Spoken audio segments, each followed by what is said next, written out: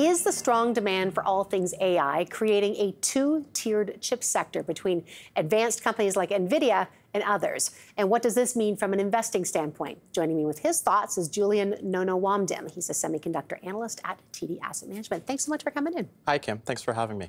Let's start with the numbers. When you take a look at NVIDIA's results, the fact, and I think I was chatting with you earlier, the numbers came out, and I'm thinking, given the stock's meteoric rise, it's baked in, and then they come out and they guide higher, and talk about the huge demand. So there's a lot of demand still for the AI chips. I mean, it's not hype at this point. There's still much more coming.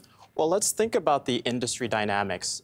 Within semiconductors, there are two tiers of companies, and that's been the case for many years. On the one hand, you have the innovators, and these companies, they're like fighter jets. They innovate, they try to make semiconductors faster and more powerful, and NVIDIA is one of them. Intel is actually another one, AMD as well. And on the other hand, you have large industrial companies, call it the legacy companies. And these companies, they're not fighter jets. They're like boring airlines, and their job is to compete on cost and scale. And there you have companies like Texas Instruments, ADI, et cetera. What's changed and what's interesting is within that innovator ecosystem, NVIDIA has taken the leadership position. They really have. They've enabled AI, and therefore, yes. And is this demand going to run out of steam, though? Because we always tend to see in investing cycles, huge hype, and then kind of, there is lots to come, but maybe not quite as quickly as people thought. There are two things with respect to that question. First, on the fundamentals, right? AI is real.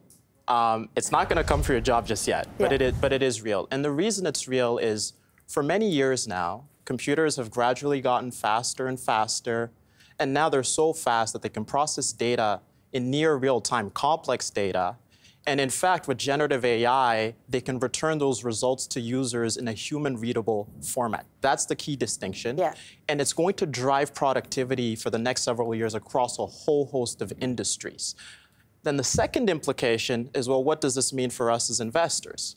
And as you say, there's many examples of historical hype cycles. And the questions that we need to determine is, number one, where are the companies with respect to the expectations of future growth? Are those expectations anchored in reality or hype? And in the case of NVIDIA for now, those expectations appear to be real, and the company continues to validate that view. Yeah, you see press release after press release from companies on AI. I know there was one out from Google and NVIDIA recently, but I mean, they're churning out. So let's just put NVIDIA aside for a moment. I love the fighter jet analogy. That will help me remember these things. What are some other companies? You mentioned Intel, you mentioned AMD, and not some of the other regular planes, but what other companies are you watching in this space? Well, again, it's one that I like to break down into two buckets. The first one is, who's actually enabling all of this, right? NVIDIA is the one that comes to mind for all of us. The other companies are some companies that are making the networking chip for all these chips for all these data centers. You have companies like Broadcom. But you also have companies that are making the equipment used to make semiconductors, right? And there you have companies... The picks and shovels, right? The picks and shovels. And there you have companies like ASML, like KLA-10 Core. And then the other piece is who's benefiting from all of this. And you talked about the Google collaboration. Microsoft recently announced that they're going to be launching a Copilot for Microsoft 360, for Office 360. And that's going to drive continued growth for that business. But ultimately, it's going to drive productivity and hopefully economic growth. It's hard, I mean, just because there's so much that's been priced in so quickly with some of these. And I think sometimes it's just hard to figure out, how do you find value in these companies? I mean, a lot of this has been priced up, I assume. Absolutely. A lot have been priced up. And I think within that innovator bucket that we talked about, I think investors like to think about technology, where is value? Technology innovation happens in a very discontinuous fashion. The winners of yesterday's are probably not going to be the winners of tomorrow. And going back to overpaying for hype, sometimes the market thinks that the winners of today are also going to be the winners of tomorrow.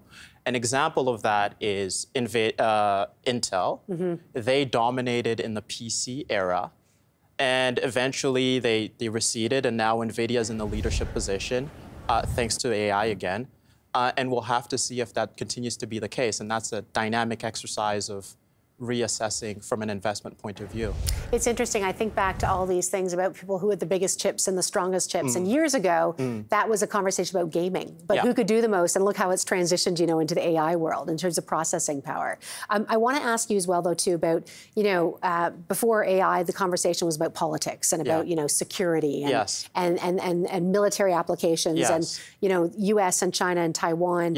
How does that impact the sector's evolution? Because we're seeing some nearshoring, we're hearing of things being built in the States, but I happen to know it's very complicated and costly to build these foundries. Yes. Are you asking me to predict what politicians are going to do? No. I'm not asking anybody that. I think there are a couple of ways to think about it. The first is, on the political side, maybe let's use history as a way to guide us a little bit. In the 1980s, 1986 to be precise, the US and Japan agreed to Japan curtailing its export of semiconductors because they were doing it more cost effectively than the US. You fast forward over 30 years later today, and the US and Japan are working closely together. Companies in both countries are working closely together to drive innovation forward. So that's one piece.